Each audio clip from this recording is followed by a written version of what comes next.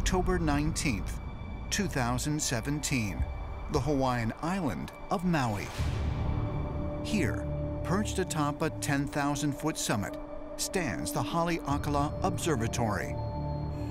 Astronomers using the Panoramic Survey Telescope and Rapid Response System, or PANSTARRS, detect a mysterious object traveling at high speed through our solar system.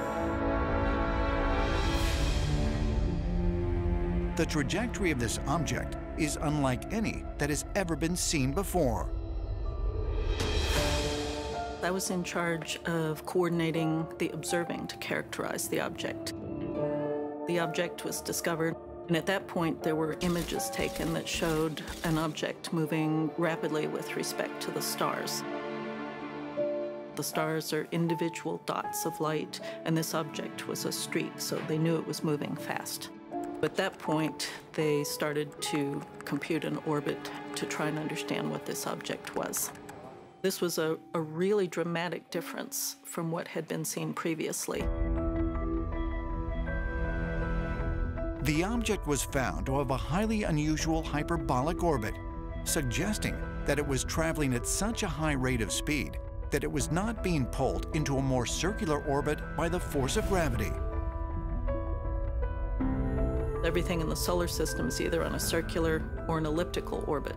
This was a particularly exciting observation because we had never seen anything like this come through the solar system. The object, which was classified as an asteroid and named Oumuamua, a Hawaiian word meaning scout or messenger, is the first object of its kind to be officially recognized as interstellar.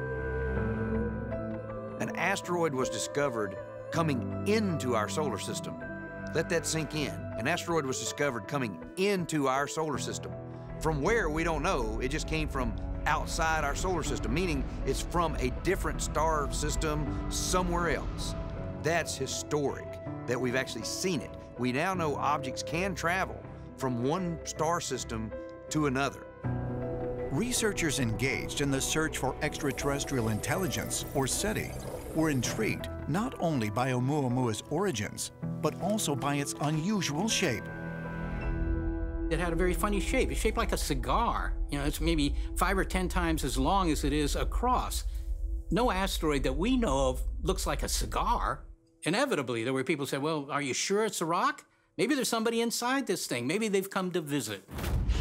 Now, if I were gonna build a spaceship that was gonna take hundreds of years or maybe thousands or millions of years to go from one star to another, I would start by finding a big asteroid that I liked, that had all the minerals on it, and I would use that and just turn it into the ship I wanted.